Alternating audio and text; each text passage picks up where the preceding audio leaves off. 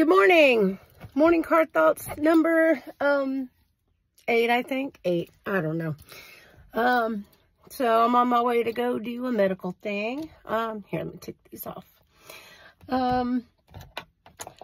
I go back to work on Saturday and I work for 7 days straight. So you may not see a lot of me. I know you haven't seen a lot of me lately. My son's been sick.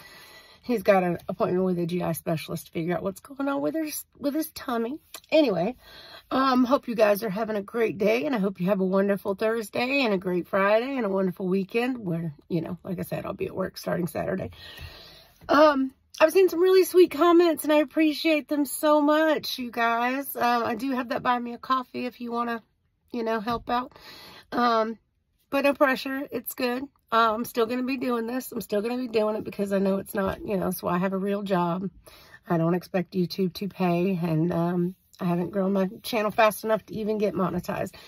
And given the things I talk about, I doubt that that will ever happen. So, we've had a lot of rain these last couple days, and I've been trying to figure out what I want to talk to you guys about.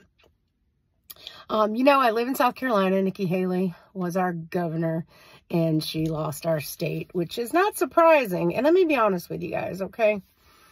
In 2016, I voted third party, okay? 2020, I voted third party, okay? 2024, I will be voting for Trump. There's no way around it. There's no other option. I wasn't like, you know, I wasn't deranged about it. I just thought that we could do better. I thought there was a better candidate. I even campaigned for Dr. Ben Carson back in 2016. But in good conscience, then I don't think that I could do that. But this year, my conscience is fully clear. And looking at everything that's going on, I really like DeSantis because of what he did for kids in Florida with this gender ideology nonsense. I really thought that he could do a good thing for America like he did for Florida. But that was just where my mind was. You know, I was never rabidly committed to any candidate. But now I will be voting for Trump. There is no alternative. Biden can't finish a sentence. He doesn't know where he's at half the time. He doesn't know how to get off the stage. He can't walk on a bicycle. I don't see how we can survive another 4 years of Biden. I'm surprised that we're still standing, and I don't really expect that we can stand much longer with the chaos that we have in America right now. So I will be voting for Trump with no hesitation at all. But like I said, I was never, you know, really a stark raving, oh, you know, I hate Trump. No, I was never like that. I just thought we had better options is all. But right now we have no other options. There's nobody else that can do it. Absolutely nobody. And I gotta say that if you care at all about America, if you have any loyalty to your country, if you care about our future, if you care about our children, and if you care about saving this great republic, it's not a democracy.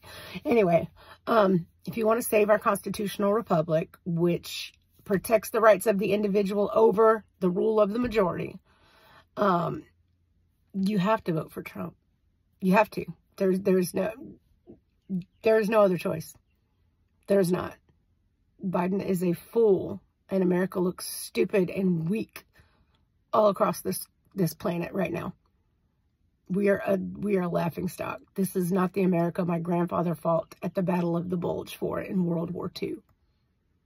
You know, back when men were men and were strong and were willing to do what it took to protect their home and their families. I'm so glad I found one of those old school, old-fashioned men, because he loves me more than life. He loves our children more than life.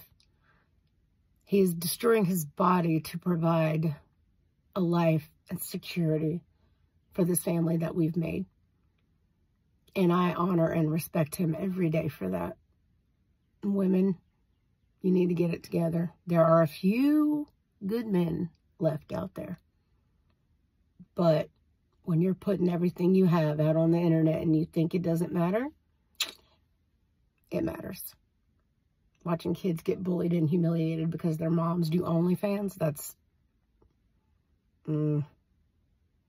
That's sick, man. That's sick. All right. Let me get on to get this medical stuff done. I look forward to seeing you guys real soon.